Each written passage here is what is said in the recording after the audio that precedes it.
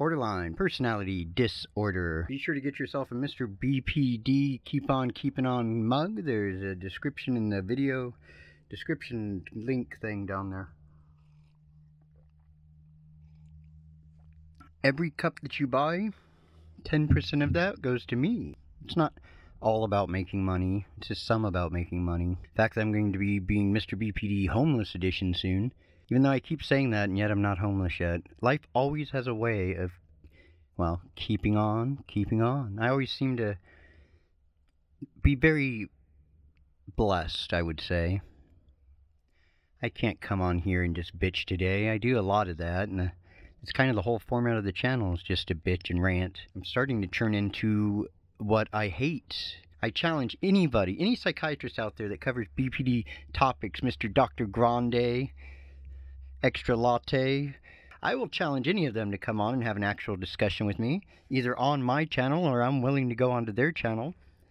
And we can discuss BPD in terms of, you know, what they think it is and then what it is when you actually have it. I think it'd be a very interesting video. Much like dick pics. Yes, that's right, we're going to talk about dick pics. I'm realizing that just dick pics in itself is enough for comedy gold. I don't need to elaborate any more than just dick pic. I'm sure that's all I need to say, and probably everybody's laughing already. And dick pics have become a bigger problem than... I don't know, they seem to be a problem lately. I've been watching a lot of movies where the females are always getting dick pics, so I mean, it's got to be a big enough problem that mainstream Hollywood is putting it into films as a joke. So most scientific belief on these dick pics has believed that the individuals sending the pictures hate the women, don't like the women, that it's an assault. Why? Because most of these individuals think, oh, I'll send a picture of my big-ass fucking dick. You know, I'll get all hard and send a picture. Now, what are you doing? You're getting all hard and sending a picture. Now that's an aggressive penis you're sending, okay? You're sending a picture of a penis that's, like, kicking ass, like, angry penis.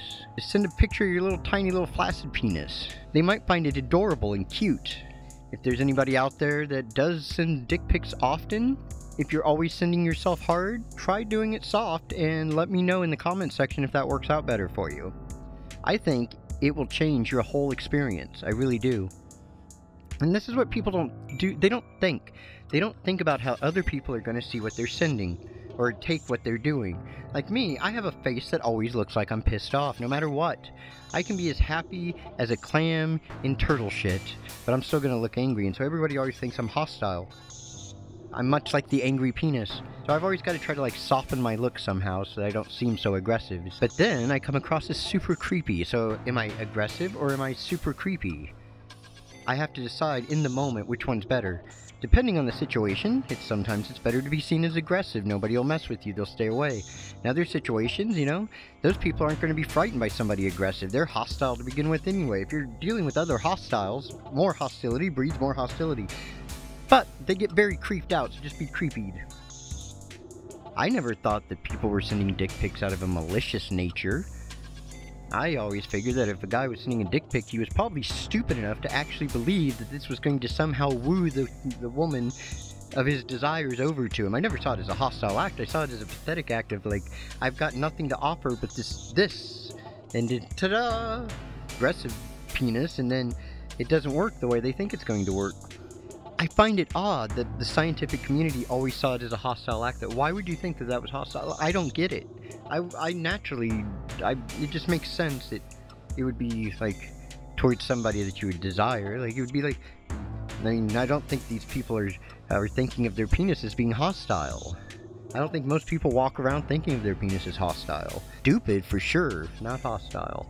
And sending somebody a dick pic thinking that they're going to see that and then suddenly they're going to be wooed or aroused by you and then want to rip your clothes off and become your wife, that's just pretty stupid. That definitely sounds like something that the penis would think of. For sure, yo. For sure, yo. This video was not supposed to be all about dick pics, but somehow we went there. How different the scientific community will see something as opposed to how the average citizen or person sees something.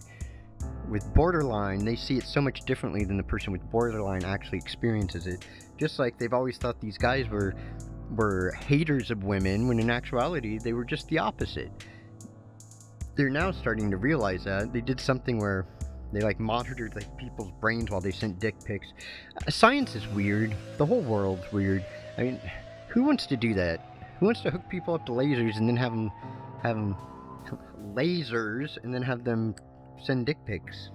But all the scientific community had to do is just think about it from a guy's point of view. If a chick was to send you like a naked photo, that's a good thing. It's not hostile. I've never gotten a naked photo from a woman and been scared that they were going to come kill me or out to get me. Granted, men are weird and you never know. You're just dumb. Just really stupid. Can I offer one more suggestion? Not only should you send a non-hostile penis, but add some creativity to your normal dick pic. Maybe some lighting, some good lighting, some atmosphere.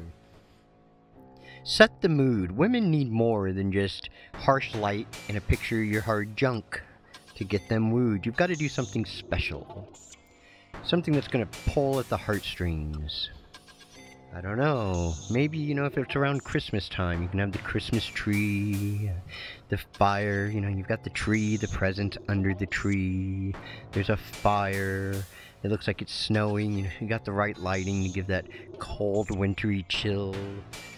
And when you're looking at the picture, if you notice, down where the tree is, next to the presents, what is that next in the presents? Is that another present, or is that... That's a dick! And then you just have your dick right there. You're all in the background. It's like... But you blend in with the environment, so it takes a while. And then they feel special when they see it. They're like, oh, he went through all of that. And with all the filters and stuff, I mean, you can easily blend yourself into the background. I hide dicks in videos all the time. It's not a hostile penis pic, so... It's definitely a penis that comes in peace, and it's got some creativity behind it. The penis needs a new PR manager. It's just, over the years, it's gotten drugged through the mud, and it just needs some good, press.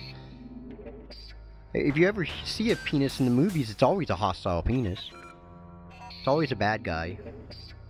It's always unwanted. It's never, so you never get a penis in a movie and it's something that somebody actually wanted to deal with. It's normally something that's going to be a big problem. Always so aggressive. Just mean, aggressive penises. I've been disappointed lately with my videos. I have felt that the last couple for sure have fallen short of the Mr. BPD brand. So this video was supposed to be a return to form, a return to classic Mr. BPD. That was my goal, my intention, and instead what I came up with was a whole video on dick pics and hostile penises. I don't know if that's a return to form or not. I'll let all of you decide in the comment section below. Be sure to go check out the description part of this video where you can click that link to get a Mr. BPD Keep On Keepin' On coffee mug. And until next time, keep on keeping on.